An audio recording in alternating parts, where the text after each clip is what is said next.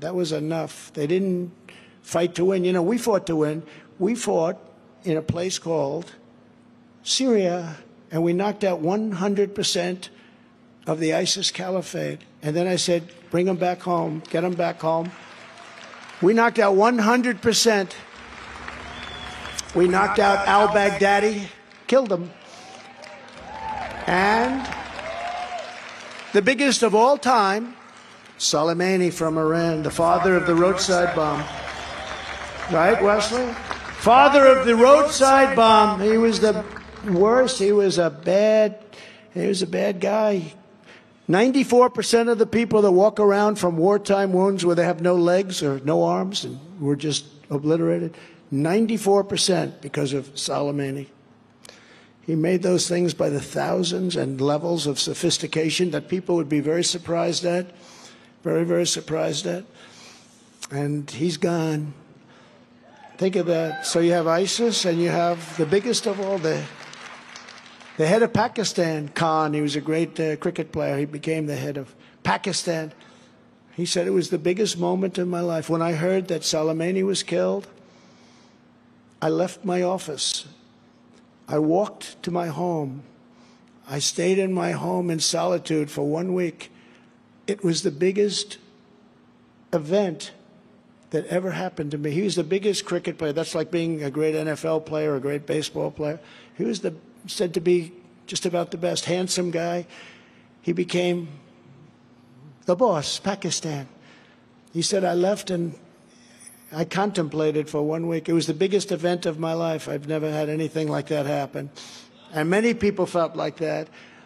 And I heard there were repercussions, all of the things, but you have no choice. You have no choice. I told the story the other night, which I'd never told before, that when Iran shot down a drone, a metal drone, it was 14 years old, not very valuable, flying very near Iran. Behind it was an airplane with 39 engineers and pilots in it.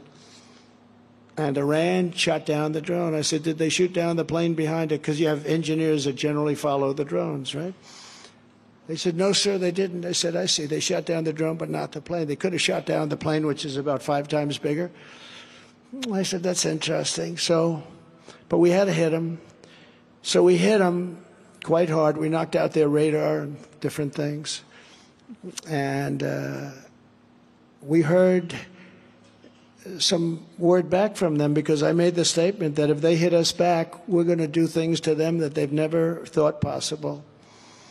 And Iran, this is Iran, the same Iran that's wiping Biden's face in the mud. They called us up, and first time I told this story was a week ago. They called us up and they said, listen, we have no choice.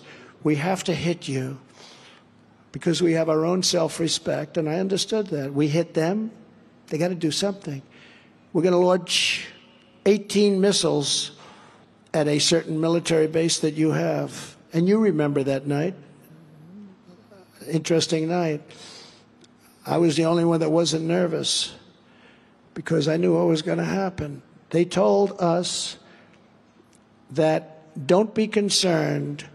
We're going to launch 18 missiles at your military base, but none of them will hit the base. These are very accurate missiles. These are missiles that essentially never miss. They're very reliable, very accurate. 5 of them blew up in the air, didn't make it, and the others hit outside the base area. You remember that, Louis, you were there, right? Louis was very nervous. I wasn't nervous because I knew something that Louis didn't know. So they told me that they were going to hit us, but they just had to do it. Now, I never told that story before, but you know what that story is about? Respect for our nation. Respect for our nation.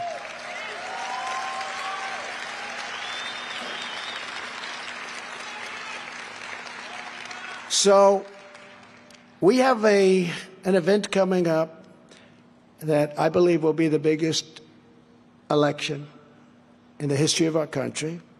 We have an event coming up that is important for lots of the obvious reasons, but important because there has never been a more incompetent, more corrupt, or worse president in the history of the United States than crooked Joe Biden. What he's doing, he is destroying our country. And the happiest person alive today is a man named Jimmy Carter, because Jimmy Carter, I would say, had a brilliant presidency if you compare it to what we're going through with this person. He had an absolutely brilliant presidency. But we're going to do